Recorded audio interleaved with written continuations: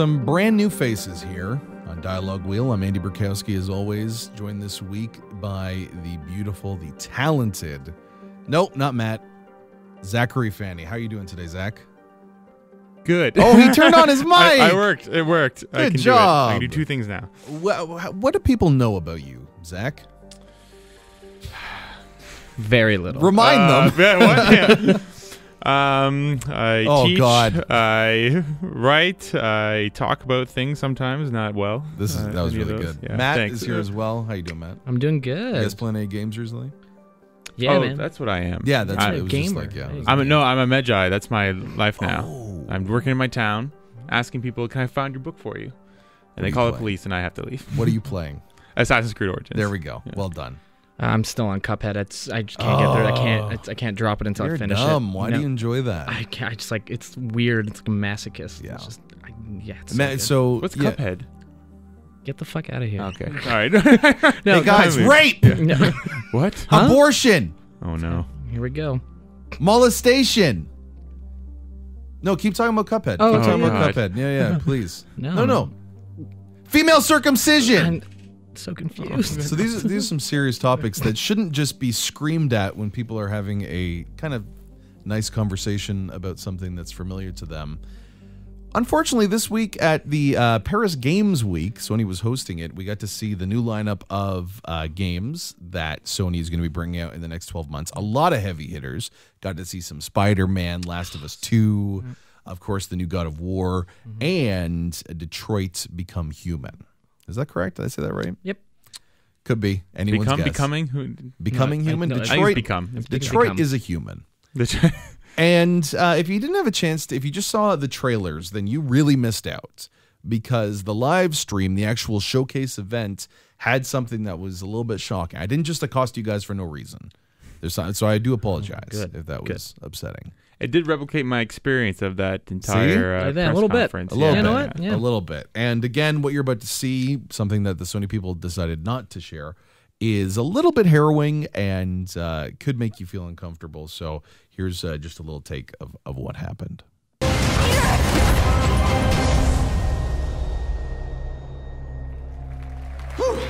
Anyone else need a breather?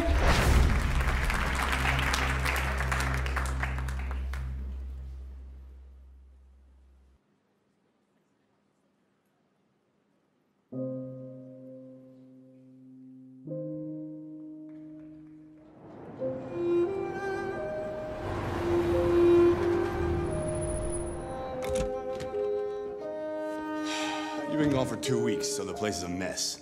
You do the housework, the washing, you cook the meals. That's Alice. You look after her. Homework, bath, all that crap. Got it? Right away, Todd.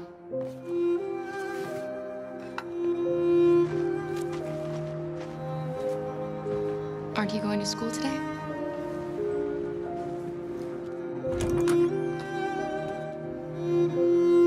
I'm sure we used to be friends before I was reset. Maybe we can be friends again.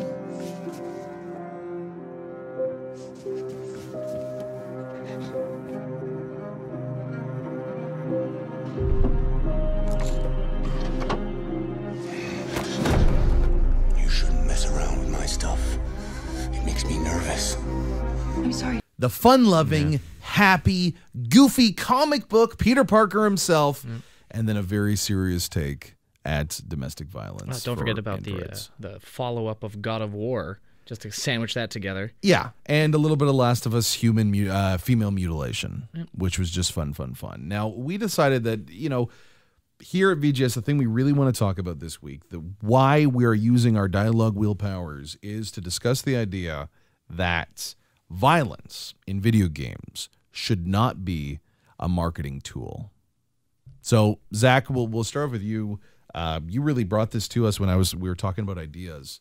You're really pushing the fact that, I was the idea man. You said this really made you feel uncomfortable. So let's, what exactly really stuck in your craw this time around? Well, I didn't. It kind of brought an issue to the forefront that I thought has existed for a while, which is that video games have, I think, a violence problem. And I think the problem with what we just saw is not just that you have a thematic whiplash of like Spider-Man and then, grisly torture scenes and whatnot. It's that the marketing context here for selling the product of a game kind of commodifies violence and the experiences that are embedded within them. So like people experience domestic abuse and forms of torture, psychological torture and whatnot, and then to frame them as kind of game mechanics that you get to experience and play, so you should buy this game, is just so it's really sickening because it's crass, right? It's saying that these things aren't more than appealing features for players to buy and experience. What do you think, man? It's kind of weird to hear it said so eloquently because it is weird. It's a feeling you get, and when I saw it, it was jarring, and I couldn't put my finger onto why. So hearing it come out like that, I think it is because it is a selling point. If I had just seen that on its own and it not be part of this big showcase where people paid lots of money to see and whatnot, I probably would have taken it in differently. I probably would have appreciated it more and not just, stepped away from it. Well, it's interesting because maybe if we saw it on its own, it would be okay, right?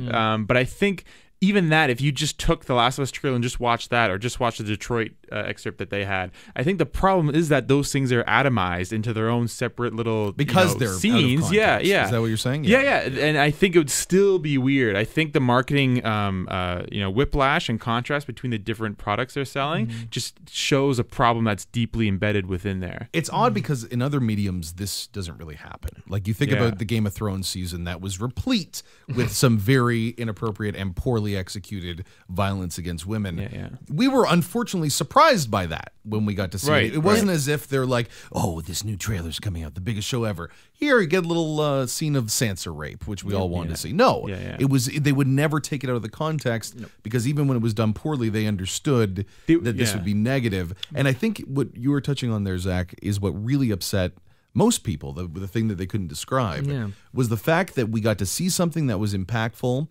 and we weren't able to have the kind of resonating catharsis with it because it was sold as a gameplay, something you'd enjoy. It's almost like trying to say, well, you felt a little manipulated a bit. I think that's the best way to experience impact, it. but literally the bluntest type of impact, which is, you're going to see a child get abused. Oh, yeah. And it's just and it's so crass that they would just use that as a way to show players, this is something you would like to experience. Like imagining, you mentioned the Sansa, Game of Thrones, so imagine them showing a clip of that scene as an enticement for you to watch. That's Game what I'm saying. Thrones. It would be like a Facebook ad. Like that, and then right after it's done, astonishing. saying, get the next Bex, get the DVDs coming out later. And we don't even like the Game of Thrones. The Game of Thrones violence and sexuality scenes are problematic even when they're within their context, right? So to take them out of context and use them in there's marketing, always the reward of going through that and getting to the end point. And with this, there's no in storytelling. Yeah, that's what I mean. And with this, using it as a selling point, like we don't get to see the outcome. We don't get to see the moment where we prevail in that situation. I think maybe if they had marketed maybe the positive side in the sense of you doing something about it, and it could be different.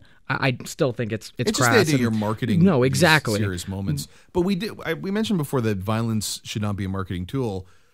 A lot of video games use violence as a marketing tool. One of the biggest games coming out next week, the new Call of Duty World War II, is about killing, not Nazis, so to speak, but killing other people in a video game. It's something it's one of the main things that we all will do when we play a game is kill someone else. Assassin's Creed. The word assassin is in the title. It's a function that's used to sell games. Why is that sometimes okay?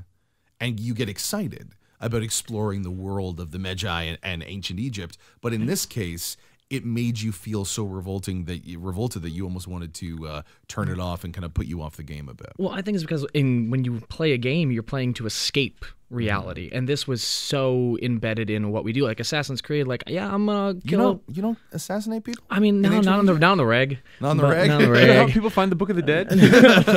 But that's it. I think there's two different types of violence when you're talking video game wise, and the Assassin's Creed and the anything fantastical is so far removed from our reality and our frame of experience that it doesn't hit home. It doesn't feel the same. It's not violence, and this is.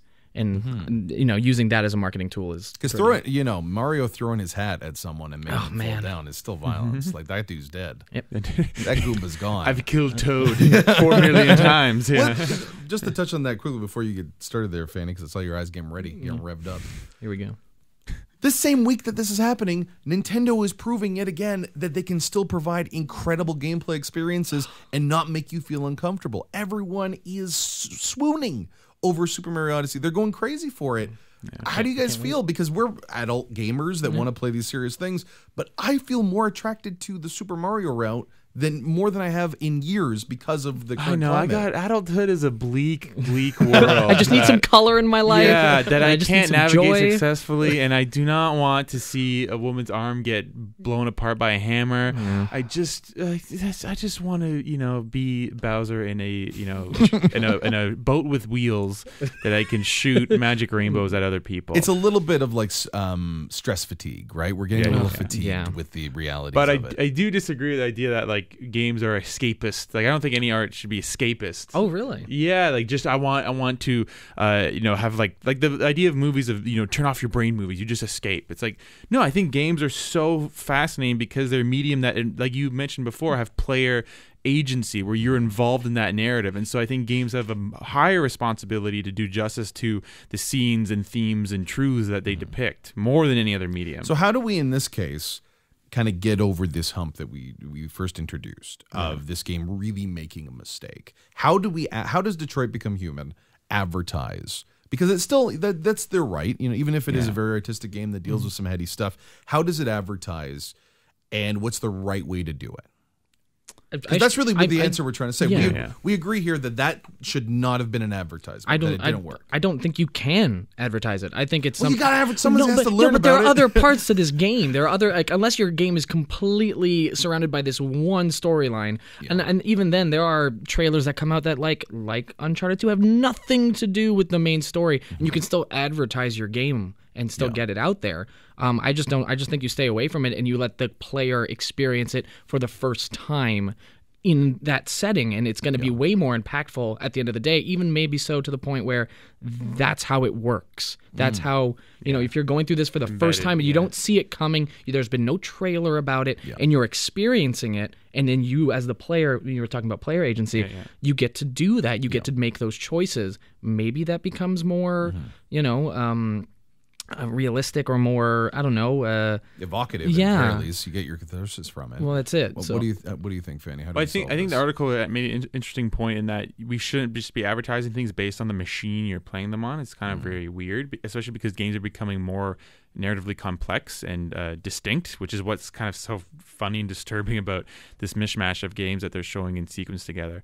But I think it's a bigger problem in that games are just kind of using violence very reductively to signify very blatant things about their art. So The Last of Us trailer bugged me a lot too, because it's just, here's people you don't know or don't have a connection to, don't have context for, you're not embedded in narratively, and you're seeing their arm get hit apart by a hammer, you're seeing their womb get cut open or threatened to cut open. What should it have been, The Last of Us 2 trailer then? What's a better way? Maybe like a complete coherent scene and moment that we can understand between the characters. Ending right before that. Maybe the scene that led up to that one moment. Because it's the threat of violence. That Last of Us scene is a scene all about gratuitous violence, so that they can signify that we're serious, we're a piece of art, we're we're about hate, like that's we're gritty. We have a hate as a central theme, as opposed to just showing us maybe a beautiful moment between two characters we don't know, but by the end of that little scene, we understand a little bit better and are enticed by, right? Because it's so crass because it's enticing you by violence as opposed to character connection or thematic connection. So I think we're in agreement here that we shouldn't entice the game development community and how people publish games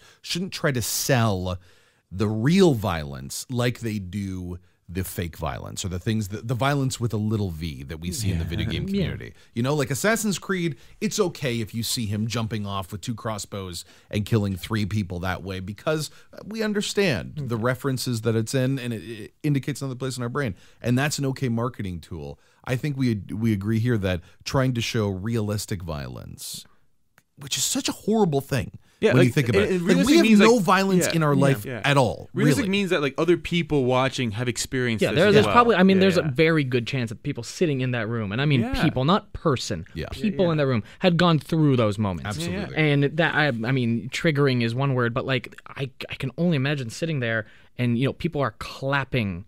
That's for a this very game. good point. That right after that scene where you saw this herring moment, people were clapping. And it's I cannot put myself in that person's shoes. Take it away. It's done. Gross. Let's don't. We all agree. Big mistake. David Cage, what are you thinking? I was on your team, man. All right. But I think the more interesting thing that really opens up here, if you'll bear with us, folks, game design should support the narrative. Narrative should not be the thing that supports game design. And I think that's kind of our core issue here. And we'll use the Detroit Becoming Human scene as an example. Zach, you were mentioning before we began that the moment when you made a choice through a simple button press kind of undermined and really hurt the story they were trying to tell. And I mentioned like before that games have a higher responsibility to these moments and these kind of terrible scenes and themes and stuff because they involve the player more than any other medium. But I think as a medium, they tend more to a kind of reductionism with violence in that because you have to literally map a scene or a moment to a set number of buttons that you're like you said, it's like press square to mourn. And like Duty game, this child is being abused and it's like time freezes and says, oh, press triangle to react this, press square to react this way. And by having that game mechanic so much at the forefront, it kind of reduces and subsumes that experience and that violence, that very truthful, real violence into that mechanic. And so it's really just kind of cheapening the truth that you're trying to, make the player experience. Do you think it's cheapening the truth just because you realize you're in a game? Or because the gameplay doesn't seem, and I mean, again, that scene in the context of the game might work, but game mechanics, games because they're mechanized run the risk of mechanizing the stories they're telling. Game design means it cheapens them. Game design functions shouldn't remind you're in a game. No, absolutely. When they create mechanics, it should immerse you more. So Matt, our whole issue here now, so we've solved the problem with video game marketing. We'll get our checks in the mail. Now it's about how violence and these greater themes are shown to us within a video game. Fanny had a problem with how the mechanics kind of undermine the story. Do you find yourself in the same position? I mean, a little. It goes both ways, but really, if I can forget that I'm in a game, I can almost accept anything in the sense of like if I'm immersed and I don't feel like it's been trivialized or simplified and it is a hard choice to make and the mechanics have pushed me to that point, then I think you can pretty much do anything. But I think that line is so hard to get to. There's a lot of games that have messed it up over the years, and it's always been an issue in the industry. I mean, there are some games that do it well. I really enjoyed Life is Strange. Yes. Okay. So we were talking about that again. What's the moment in Life is Strange? So in Life is Strange, that was not advertised, that no one knew about. It's still a Sony game. It wasn't put into their Sony reel being like, get ready for this. No, exactly. There's a moment where you're on. You as the character have made choices throughout the game. Spoilers. Yeah, spoilers. Here it comes. Like 8 years old now. Life sequel out. Go ahead. No, there's a moment where you've progressed through the game as a high schooler and you're making the simplest choices like watering a plant, and that will have effects later in the game. Things like World's that. Over. Oh, right. Great Paris conference. It's so weird. And one of the moments is at the kind of, I would say, halfway through the game, you're on this rooftop where the girl is going to commit suicide, and everything from you saying hi to her in the classroom on the first day will affect the outcome. And it becomes a dialogue wheel thing, but it's in that moment that would make sense. That's you would be scrambling trying to think of something to say. So the game in that moment, the gameplay mechanics didn't, for you, the fact that you were making choices with buttons didn't undermine not at all, because the experience. The choices and that mechanic was used to build towards this narrative moment. Exactly. Because you've already made so many choices previously. Exactly. And then in that moment, there's also the whole time issue, because if you in a lot of dialogue wheels, you have a frame of time, and that was also a thing. And it's like, oh, what do I do in this moment? Because I actually thought there was no way that she would jump because the selection of things were so Was that one of the options, like do a flip? No, but like I was just like, oh, I've got this. Like I can talk this person. And the moment that there are two outcomes obviously to that scenario, but when I failed, it was It hurt. Did you reload? I didn't. I chose when I play those kind of games. That's insane. I do. When I play those games, what a I play noob. them through God. once with whatever choices I make unnowingly. I kinda respect that. I That's gotta my go. life. I've already made enough wrong choices. I don't need my games to do that. That's strange enough. Damn it. No, I don't go back on my choices. I make them and then hardcore. You know what? I might do that now. Yeah. But I then don't there's want also that. the replay That's value that I terrible. get to don't go, like that. and then I get to go back and make a Well, whole hold bunch on. of different choices. Like This is kind of a good example, though, because by your own omission, you've been able to undercut a tool that Zach and I use to kind of make the impact of games not as strong. So if we make a gain wrong the choice, good. Yeah, get the good yeah. So if we No. make a wrong choice, you get simple a redo. reload, Yeah. and we can make the right choice after that. So that's an example of how the gamification Right. of narrative hurt. There are some ways that you. Sorry, one second. There are some ways that the gamification of the narrative does help, and of course we talk about a lot. But Spec Ops: The Line is another example of where you pressing a button and the banality of that evil and the responsibility as a soldier and that soldier's story, how simple it was, led to a feeling of horror that I think you wouldn't get if this was just an interactive cutscene because it was so simple and easy. I know, Zach, you've recently played, what's the title? Hellblade? Yes, they did this very, very well, right? Yeah, and I think that's another thing we should touch on is that Hellblade I thought worked really well, and that's not universal. People who have some of the mental health issues that the main character suffers from took issue with the game, and that's a really interesting discussion to have. But I thought it, Which we won't. But I thought it did really work because it wasn't afraid to make the player uncomfortable through the mechanics. And I think with with violence, there's a tendency that violence has to be fun and engaging. And so if you're dealing with like real tangible violence that people experience in their daily lives, it's kind of a dissonance with like the fact that we have to make the game fun and palatable. And I thought Hellblade was really revelatory because when I put on the headphones, I was uncomfortable at a lot of points, and like even mechanically, it was like hard and like I don't want to spoil it, but at the end of the game, there is like an issue with the mechanics that you cannot overcome. And I thought that was a fascinating way to have the gameplay actually service your experience of this character's personal life. As like game mechanics were used to develop empathy. So there I think you really That's hit the nail huge. on the head there. Yeah. Is that gameplay mechanics were used to develop empathy. Gameplay mechanics, these words that we say, it's how we really interpret and get to experience. Hit the mic away. This story, violence, I think real violence with that capital V shouldn't be fun and should be even not fun, uncomfortable to play. So I think this is at least where I'm taking my stick in the ground on this one. That game development studios that want to deal with these heady issues have a responsibility to make the hard choices and go to their production team and say, listen, when I have this scene in Last of Us where this woman is getting beaten, I want you to make it very, very difficult to play afterwards. I want there to be a feeling that this wasn't just a horror porn moment, but It's that really what it is. gameplay is changing and that it's harder and there's something that's been affected that changes the story. So that's kind of where I'm finishing this off here. What about you guys? Give you guys a final word. I'm just saying that if you can push your narrative and use game mechanics and make the player feel something and make it feel uncomfortable and make it hard to go on, or for like the most dramatic, like hard to live with yourself, or like whatever it is, because you had to do that. I think that's the way you need to go about it. Make a button not work. Make like a jump gone. Like really, like do something like that. So you be like, why can't I do that? Oh yeah, because that person died. Like this was an impact. We kill millions of people in video games. Yeah. Let's make one death actually mean something a little bit. Fanny, I'll give you the last word since I had the first. Well, I want to savor this moment. Oh, let's turn up the volume. Turn up the music.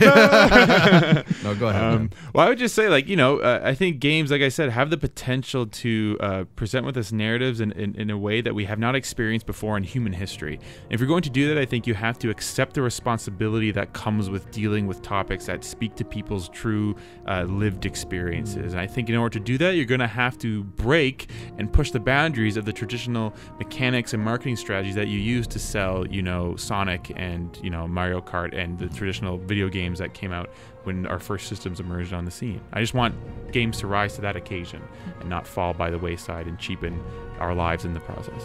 They're going to cheapen Zach's life. A huge thank you to Zach, Fanny, Matt Lakai. We'll have you guys next week, ideally. And some more stuff coming on the channel. We talked about Cuphead. It's coming up. Matt had a big talk about Cuphead. I reviewed the Xbox One X. It's right here. It's in the corner. got some interesting things to say about that. And yeah, Fanny's going to be talking about Wolfenstein. We got a lot coming out. Thank you guys, and again, very serious topic, but I think we were able to find something that is close to truth.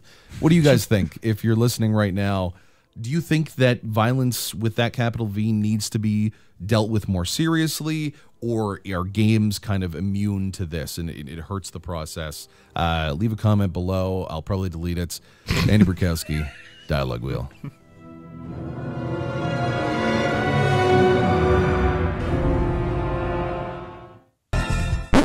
Without a doubt, the worst episode ever. Rest assured that I was on the internet within minutes, registering my disgust throughout the world.